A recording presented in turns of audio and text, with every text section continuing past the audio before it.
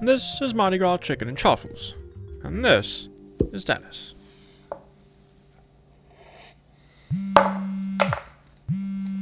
Hello? Hey. Hey, Joe. Yeah, I'll be at your place in about an hour, right? What, now? It's like 2 in the morning. I'm working on my script. Yeah, I'm dropping off my uncle at the airport and everything else is closed. I'm doing the whole low-carb thing and I'm starving. Vincenzo, let's go! Mamma mia, oh, screaming. I'm not screaming, I'm just talking, alright? Let's go. It's gonna rain. So I'll see you in an hour, right? Alright, let me see what I can do. Don't see. And so the quest begins to make something within the hour that's low carb, keto, quick, and absolutely delicious. Problem is, he's basically out of ingredients.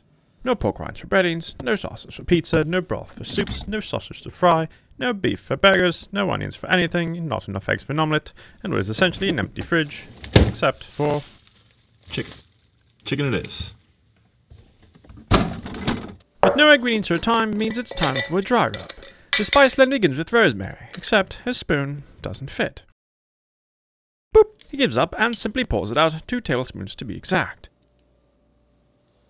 The spoon is cleaned and he adds 2.5 tablespoons of chili powder, except he can't find the half tablespoon, so he simply eyeballs it. Kosher salt, 2 tablespoons of ground up vampire repellent, which is rather potent material. A tablespoon of oregano, a teaspoon of cumin, a decent amount of pepper that took the black, ground mustard, a teaspoon of struggling, some non-smoked paprika, and 2 teaspoons of cayenne pepper. Don't worry, it's all in the description below. Now he must mix his ingredients, which eerily resembles a primary school science project.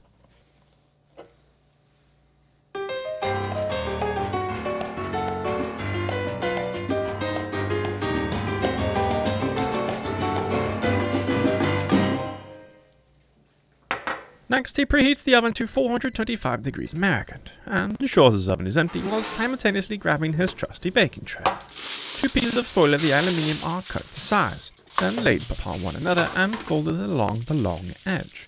He folds no less than 3 to 4 times over, which, when the sheets are opened, creates a near impermeable seam. This DIY sheet of metal is then laid upon the baking tray and fit the size. Why bother, you ask? Because he is lazy and this makes for simple cleanup. The tray is set aside, and then comes the slimy step. He prepares enough chicken thighs for 2 hungry men and then some as meal prep for the next few days. He pats his meat, and then with paper towels pats his meat dry, all while wondering how many chickens had to die for this very meal. Then he cleans. The evenly distributed chicken is lightly coated with olive oil and rubbed down ever so gently. They are then flipped, coated again, and massaged before moving on to the seasoning stage. Boop! Once the thighs are heavily coated, he flips them, and again heavily spices them to create a nice crust. However, he runs out of rub. This is why it's recommended to double the amount you think you will require. To play it safe, he makes double the recipe this time around. Any excess can be stored for later. Once the chicken has the color of burning coals, it's time for the thighs to go into the hot box. Onto the middle rack they go, and the timer is set for 35 minutes. Then he cleans, because that's. As for the leftover rub, well, it's aptly labeled Mardi Gras, then set aside on his cupboard.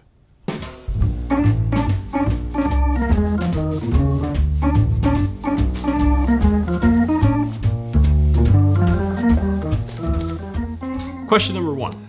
Does it have to be chicken thighs? No, you can use wings, drumsticks, breasts, pretty much anything. Even a whole chicken, this rub is fantastic. How long do I cook them for? The beauty of using chicken thighs is that you can actually set it and kind of almost forget it. So if you're afraid of cooking chicken because you don't want it to be raw, thighs are the way to go. 35 minutes will get you usually right to the temperature you want to be at, which is 165 degrees internal temperature, but you can just let it cook longer, especially if you're doing dark meat. Do maybe even up to 50, maybe in an hour. It's gonna be still juicy because of all the intramuscular fat and a lot of other goodness.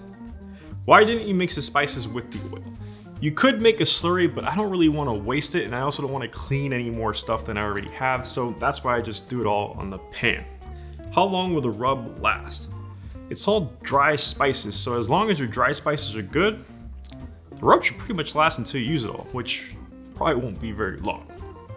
Is it spicy? It's as spicy as you want it to be. You don't have to add the red cayenne pepper, but I highly recommend it. It gives it a nice sort of Cajun feel to it and a little bit of kick. You alright, bud? What does it pair well with? This dish pairs well with pretty much anything. Salad, broccoli, all sorts of vegetables, all sorts of sides. And I do have some broccoli, but that's not very interesting.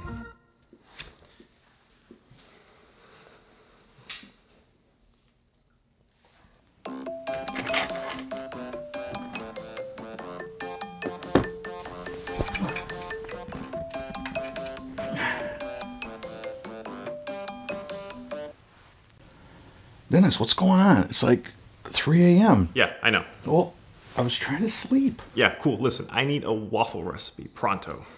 Waffle or chaffle? Waffle, chaffle, boffle, tomato, tomato, it doesn't really matter. Something neat, can stand up to meat, maybe a little sweet. What do you got? All right. I'm only going to do this once. All right? So, get a pen.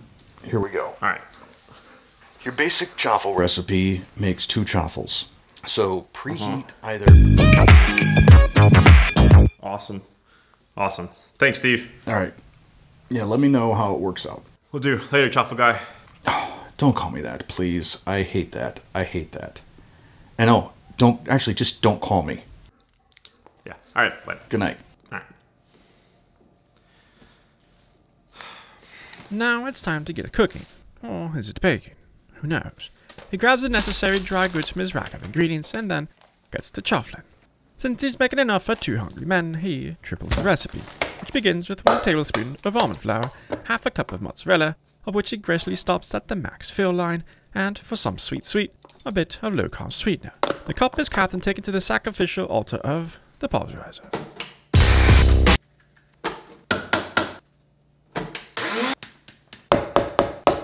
However, the crumb structure he seeked was not filled by the overcrowded cup, max fill line or not, and thus it requires the assistance from larger blades.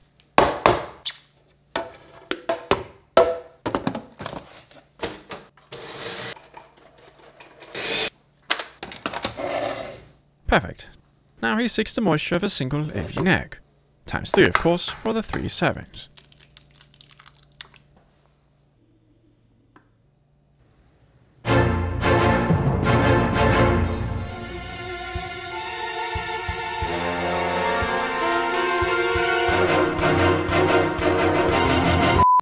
Once the final egg is added to the spacious blender, he struggles with the lid before returning to the altar.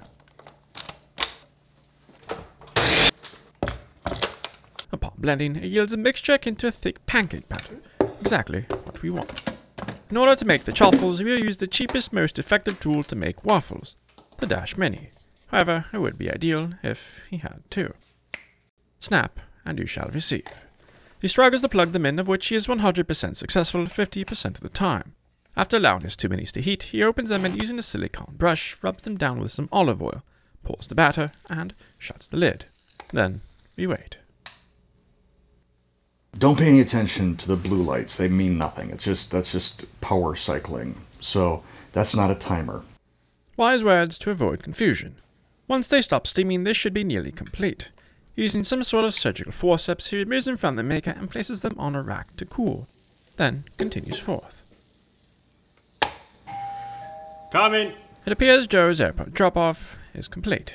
Oh, you know where everything is, so have a seat.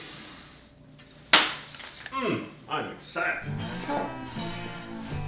And so the remaining chaffles are removed and set to cool, and much like pancakes, the first 2 chaffles were hot as trash. The only thing left to do is plate our meal.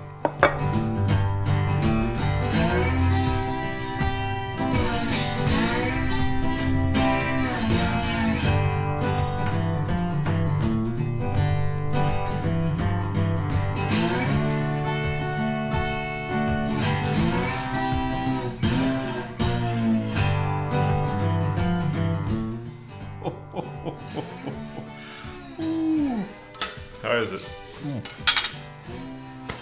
Pretty good, huh? And if you have a few more minutes to spare, why not try this chicken parmesan? Simple, crispy, and absolutely delicious. Until next time, eat well.